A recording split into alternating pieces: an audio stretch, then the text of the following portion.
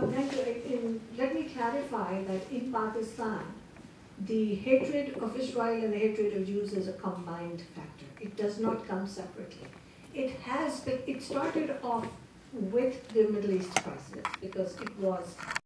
I mean, Israel hadn't been there before that. But then it has become a combined hatred. The Jews are Israel and Israel is the Jews. And this is across the board in the Muslim community. You very rarely will find someone who will say, you know, I am against the policies of the Israel government, for example. If they would be able to, and it's okay to be against a particular policy, they don't say that. It's always Israel and the Jews. Always together. Yeah, I want to agree with you. That's been my experience as well. And I go to Pakistan every year, and I have the privilege of teaching. A couple of times I've been able to teach at the IIUI, the International Islamic University in Islamabad. More power to you. Oh yes, I had Do you wear your kippah when you go? Yes, when I'm with them. I don't wear it in public, but I wear it when I teach. Because I'm obviously a Jew. I'm there because I am a Jew, and this gives me the opportunity to actually be out there. One of the big problems is that Muslims not in the West never have an opportunity to ever see a Jew. So you can demonize someone you don't see, you don't know, and so you humanize. So I actually had this wonderful class of women, graduate students in religion, and they were all niqabis. They were all had their faces completely covered, and were asking me really smart, very educated questions about Judaism. They had done a significant amount of studying about Judaism, and it was an opportunity to actually talk to someone. But their position, and I understand where it's coming from, their position, if you don't know, it's very difficult to separate Jews from Israel. Because you might say, well, there's Jews, and then there are Zionists or Israelis or what have you. But then what's the logical conclusion? Who is running the Israeli government? Jews. So it must be Jewish motivations. It must be Jewish ideas, religious ideas, cultural ideas that are causing that is creating the kind of political climate that's going on in Israel, and the tensions and the problems. These are Jews. So I get it. I understand where they're coming from, and I find it very difficult to kind of separate those two positions. The land. So I'm trying to hone in on this. The fact of the land, because I've heard speakers recently speak about this, that with the creation of the State of Israel, the issue was raised, and it's mentioned in the Quran, and it's mentioned in the Torah.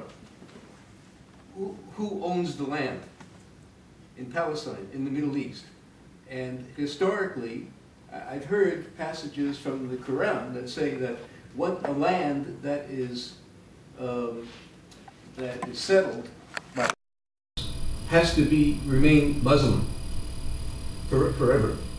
Once there's settlement, so Ottomans and Muslims over hundreds of years, so there's a feeling of ownership. And then all of a sudden, a Jewish state comes into being, into this Muslim land. And in the Torah, I've heard there are passages, and you'd be more familiar perhaps, as to the ownership of the land by Jews.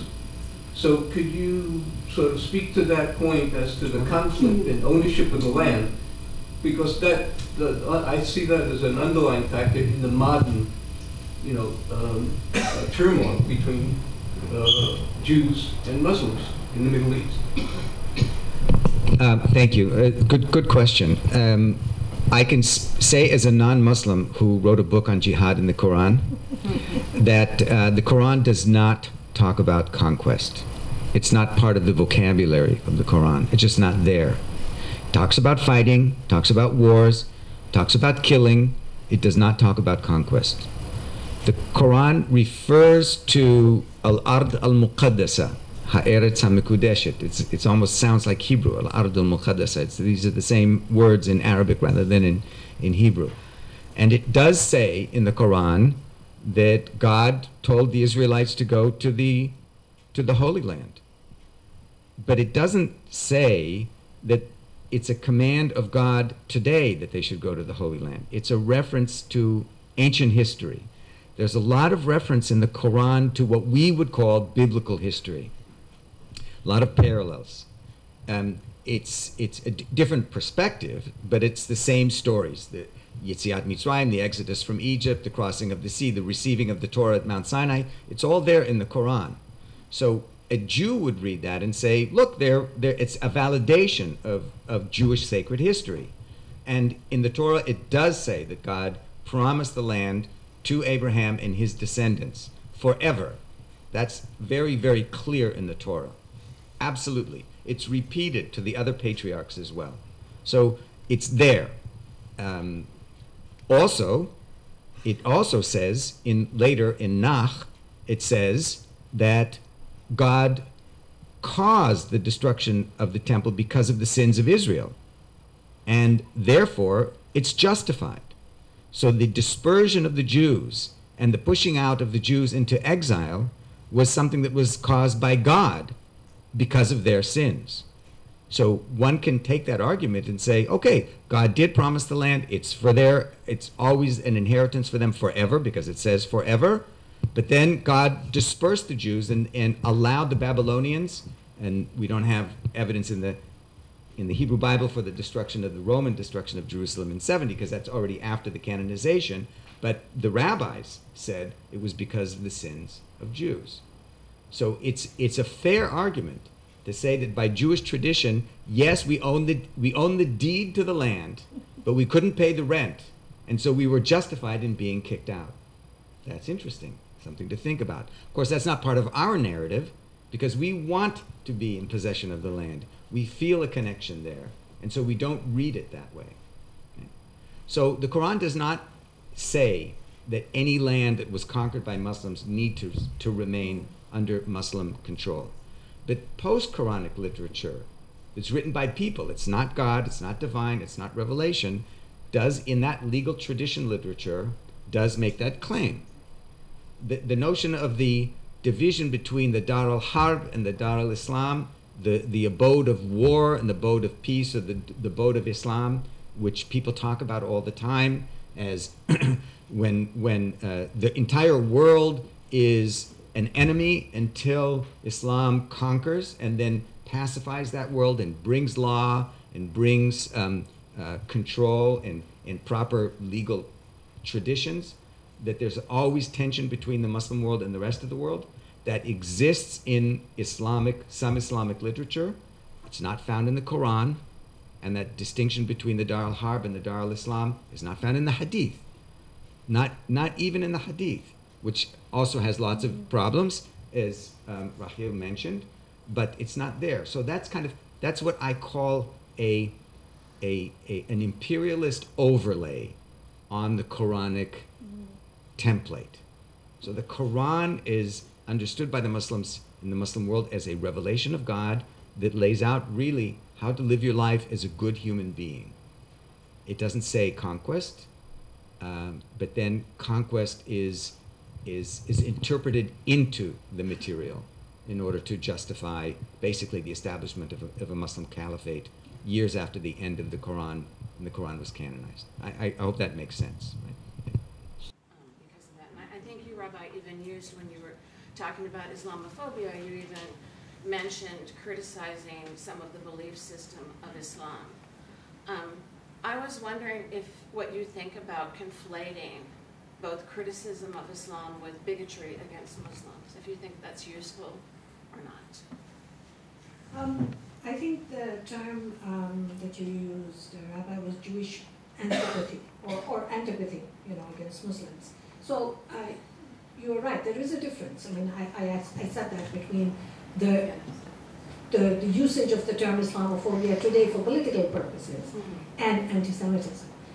Islamophobia is directly to shut up any conversation, whether you criticize Sharia law or you criticize anything to do with Islam or Muslims, it becomes Islamophobia. And it is used as a tool to stop conversation, which is part of the problem that we have. But, it can't be conflated with anti-Semitism because it's two entirely different things. Do you want to comment on that? Yeah, I think I agree with Raheel to the extent that I think in the Muslim world we have a huge crisis because theocracy determines all social and moral issues, at least in the Islamic, political Islamic world. And even people like us, we get called Islamophobes. I mean, I am an Islamophobe for the radical Muslims. So there are times now I reach out to the non-Muslims to say, to really educate them on this word because it has to be stopped and it should not be given any legitimacy. Would you suggest another word that we could use instead so that we can protect our Muslim sisters and cousins from bigotry, but that doesn't contain criticism over a belief system? Well, there is racism and bigotry. It has always been there. It has always existed. And we have to call it racism and bigotry, which is, people understand what it means. There is discrimination, there is racism, there is bigotry, depending on the actual incident, and we need to take it instance by instance and deal with it. Like this, I believe there is a man in politics here, and he is being ousted just because he happens to be a Muslim. There's no evidence of him being a radical, of him having, it's just because he's Muslim. Now that is outright racism and bigotry. And I would stand up against that. But to say that any criticism of, radicals or ISIS or the treatment of women and genuine, sincere issues that we are dealing with, to call them Islamophobia, that's just a way of trying to shut us up. Yeah, I think this gentleman added that. Yeah, so I wanted to actually ask all you three if you guys had any. Can you speak up a little bit? Sure. I wanted to ask you guys basically what I was interested about was if you guys, especially in the Muslim world, keep up with the Pew Research Center when they do surveys of people and what they believe in, just regular people about what Islam thinks about, for example, renouncing Islam or homosexuality. And a lot of times I think when I've read it, it seems like the percentages of people that disagree with that are really high. And I'm wondering if you guys see like a change in that, and if that is used to say, well, that's a segment of the population that is radical and not excuse me, not moderate. So I'm interested in knowing if that's a good measure of whether the West can, seek out to see where there's moderation in Islam, where there's been improvement in just general, people's opinions on these issues. So if you guys could address that, I would appreciate it. There is a 13-minute documentary called By the Numbers, which I would suggest that you look at. It is based on a Pew poll of the Muslim world. It is, I believe, this is about 3 years ago. It is the latest one that took place. And it talks about exactly the thinking, the ideology, what Muslim world, people across the Muslim world. It was done, I think, over perhaps 35 countries. Yeah. So if you just Google By the Numbers and my name with it, because I've narrated it, you'll come across this Pew poll. But yes, in our work we do rely on polls. There hasn't been a current recent poll that has been done objectively, and that's something that we are trying to do, because of course this is a whole changing course. This changes all the time in the demographics as well as the thinking, depending on where Muslims are coming from. Because in Canada, let's say there are Muslims from 70 different parts of the world. They don't think alike. They're very diverse, so we need to have a poll to see what that thinking is about. Because one of the reasons why I think it's important is because people in the West will point out to that and say, well, even if that small percentage of the population believes that, yes, that's a large number of people that we can call radicals, and it's like an impossible fight, Well, yeah, you'll find all that in this By the Numbers. It's very short. It's a 13-minute documentary.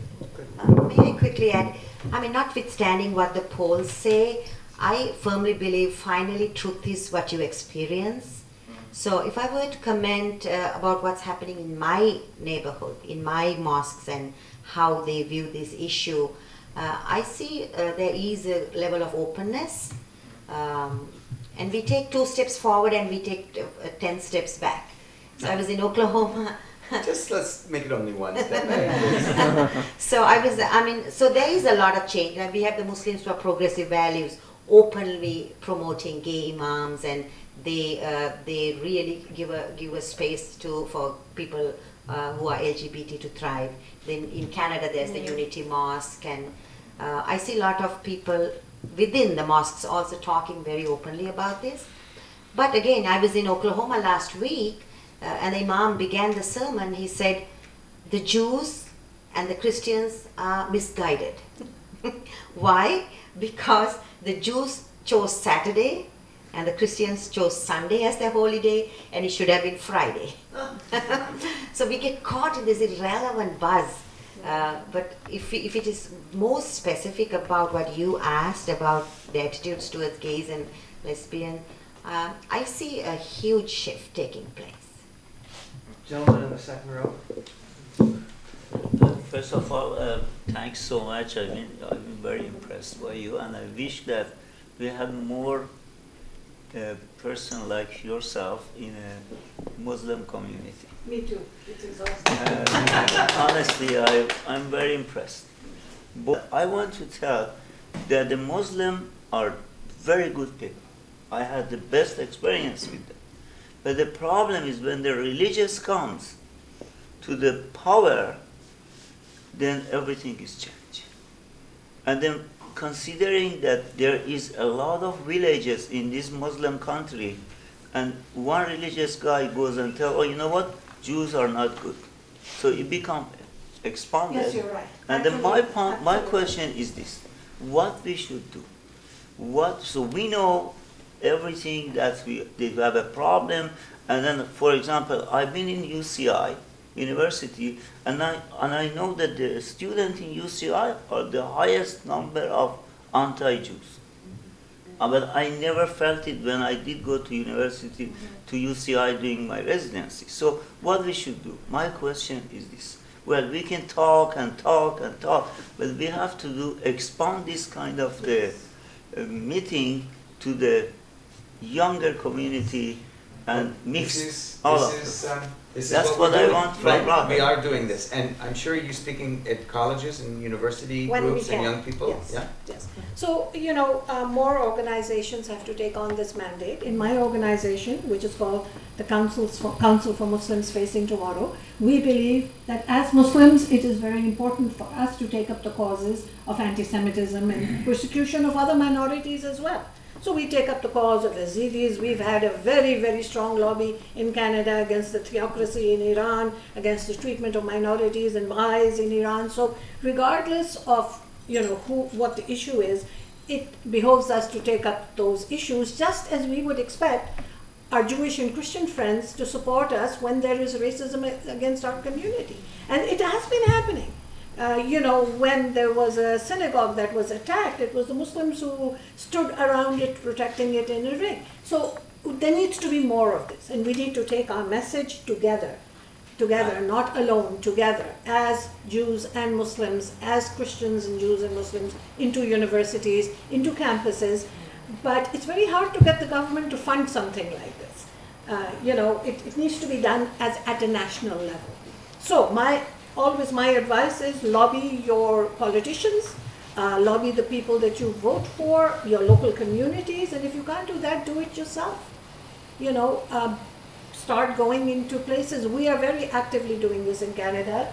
Soraya is involved in her part of the world. Connect. If you want to reach out, connect with these people and do it. Final question. No, this gentleman has had his hand up for 12 minutes. Sorry, Andy. I wanted to ask you, everybody is so eloquent and so unbelievably correct in both positions. And so the question I have is, at what point, almost like a father, does a leader or leaders just tell the children to grow up? And we've seen how individuals, the power of the word, the power of an individual, we see it even today, we see it throughout history. Do you not think that leadership, in addition to all this education and dialogue that you are very correctly promoting, that leadership is really the key to getting something moving in the right direction? Absolutely yes. Leadership is the key. We need to train our leaders, we need to train our youth, we need to do so much more. But this is a start. I want to piggyback on this comment. We need to... Microphones? We need to call people out when they're doing the wrong thing. Jews should not be calling Muslims out when they do the wrong thing. We should help our Muslim neighbors and colleagues call Muslims out when they do the wrong thing. But we need to call Jews out when they do the wrong thing. And that's effective. And we cannot stop doing that. We have to, and if we haven't done it, if you haven't done it yet, start doing it. That means writing letters to the Jewish Journal. That means writing letters to the editor. That means speaking to people. You can do it in a positive way too. You don't have to just be chastising. But what are you referring to as the wrong thing, when Jews are doing the wrong thing? When you hear or you read someone making a remark that is anti-Islamic, we would call it Islamophobic or racist against Muslims in general, you don't let that slide. I mean, this is the position of the ADL. You do not allow anyone to make an anti-Semitic statement in public without calling the person on it. Otherwise, if you don't, you're acknowledging that it's fine, that that's the truth. And we are also guilty of making these kinds of mistakes and allowing them to slide, and we shouldn't let it happen. And also, picking up from where you stopped, the huge problem in the world is that 50% of the people are not talking. So standing up for each other, speaking out, and leadership sometimes can be overrated. We don't need formal appointed leaders, but all of us here, we are leaders. I think if we can reach out to one person, that's leadership also. Final question. I have a couple. Sorry. I'd like to know, when Muhammad went into Medina, was that a peaceful situation, or was there a massacre? When Muhammad went into Medina, so there are different historical versions of this, but when Muhammad went into Medina, it was peaceful. And in fact, he came to Medina as a facilitator and a peacemaker for the minority communities that live there. And he gave them open permission to practice the faith they want the way they wanted.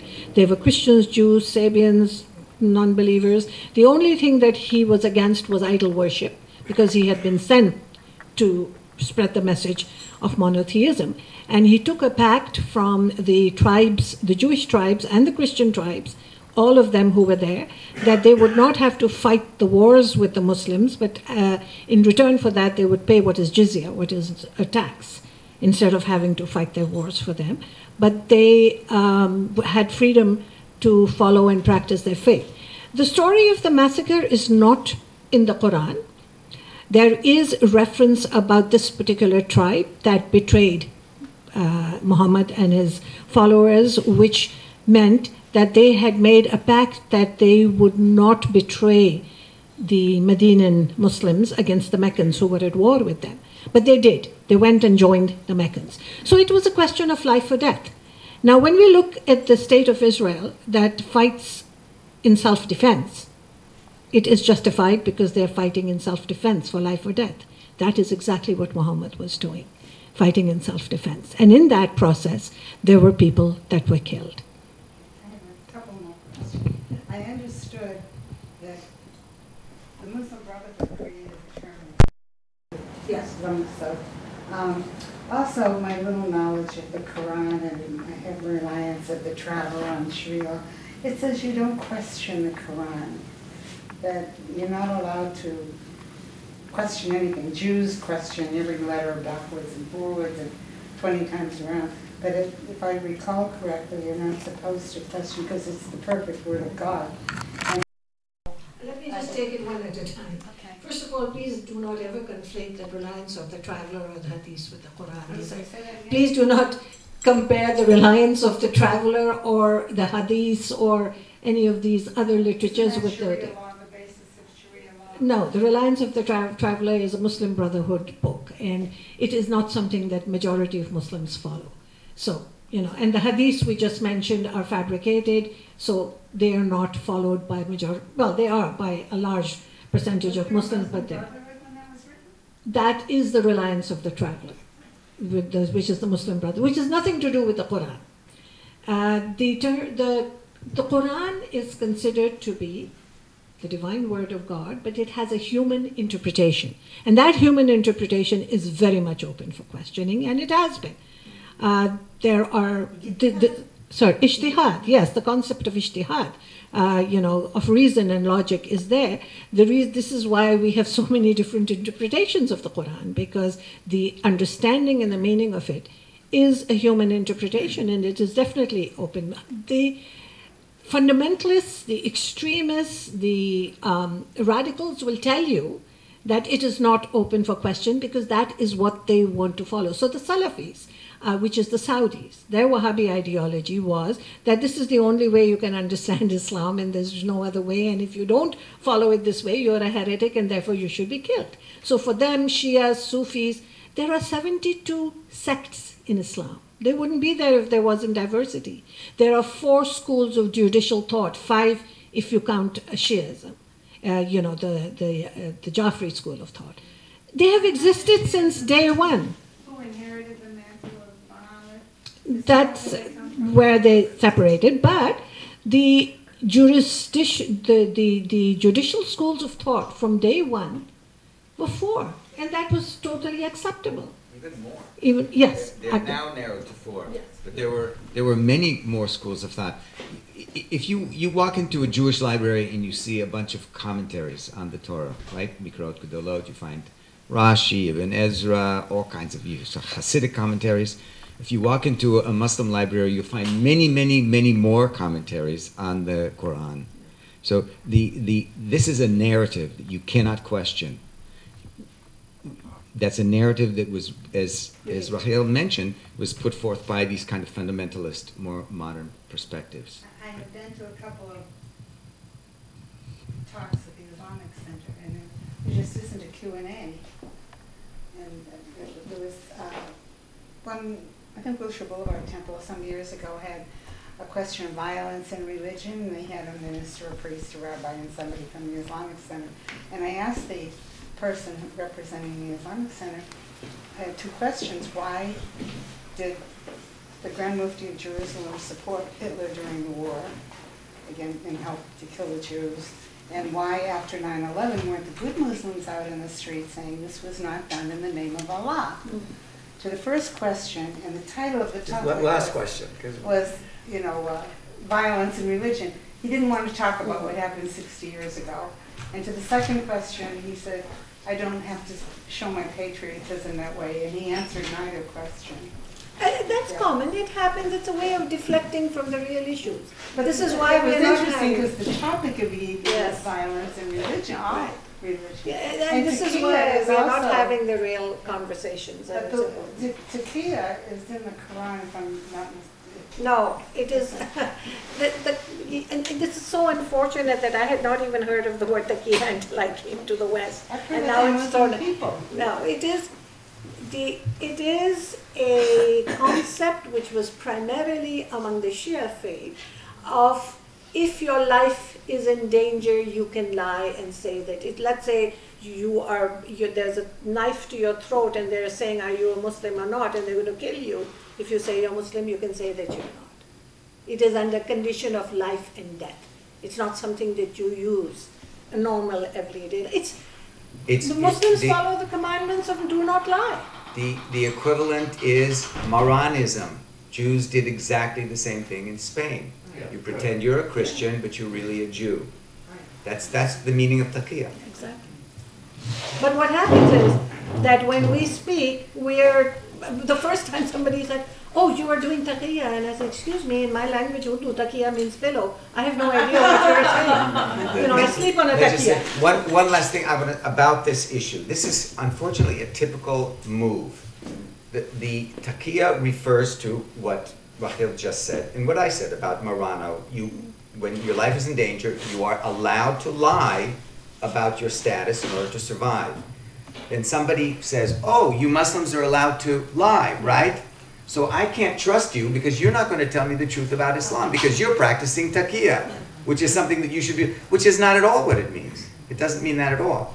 It's a little bit like saying, well, there's a Jewish cabal to control the world. You Jews control all the banks.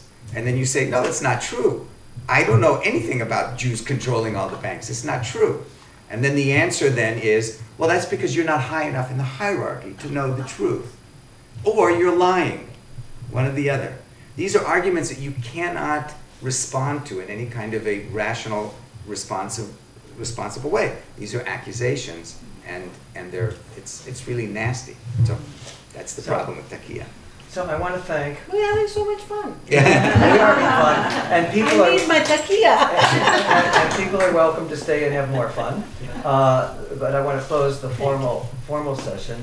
I thank you, Soraya, for participating, and Raheel and Reuven for really the calm and wonderful description on this subject matter. And if I have only one thing to take away from it, I'll take one away, that is that each of us has to be responsible for calling out people when they behave and speak in an improper manner. And if we do that in little ways, we can make this world a better place and combat anti-Semitism and combat Islamophobia. So I thank you for bringing.